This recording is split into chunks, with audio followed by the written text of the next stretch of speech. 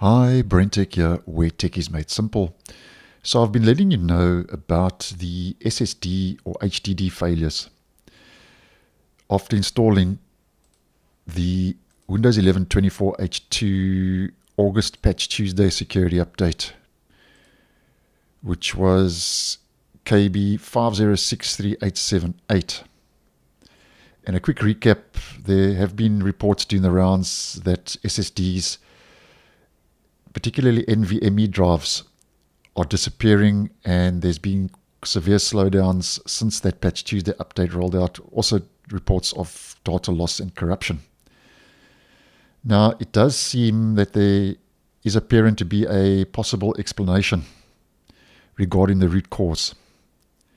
And this is after, as I've mentioned previously, Microsoft and the control maker Fasten had done numerous tests and had dismissed any link to the issue, with Fasten saying that their testing included over 4,500 hours and showed no connection between the update and the failures. Now, I'll leave the two videos for Microsoft dismissing the claims and Fasten dismissing the claims.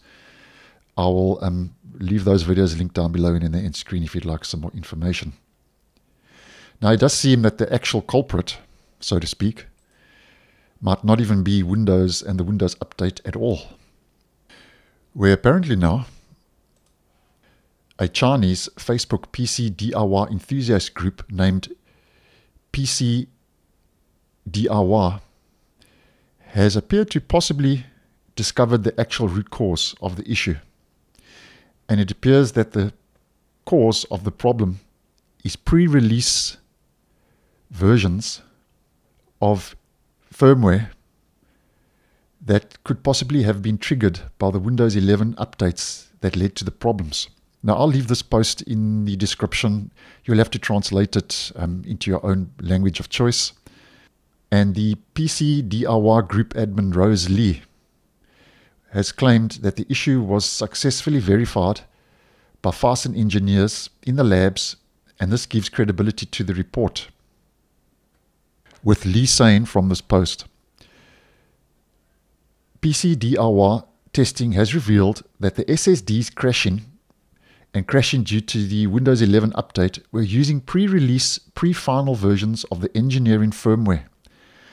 Because all SSD manufacturers selling products using Fasten controllers purchase their products from the original manufacturer and ship them in bulk using mass production tools, the SSDs delivered to consumers are already using the official firmware.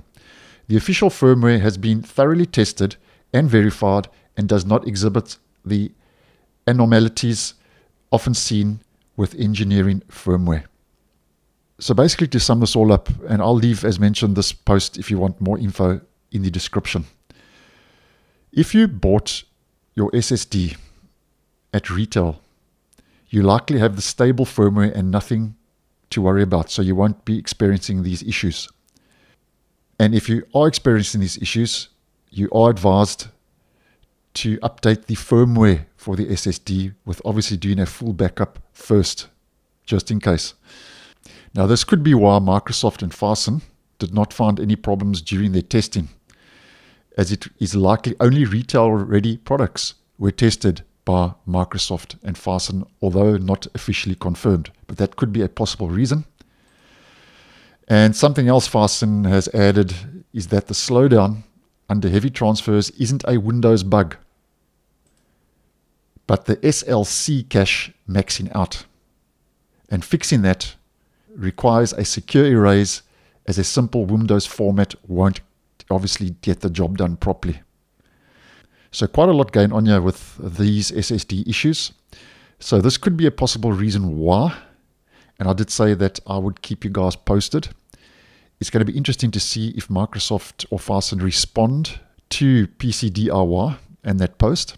And obviously, if I get more information, I will let you guys know, as obviously this is affecting some users and has gained quite a lot of interest. So thanks for watching, and I'll see you in the next one.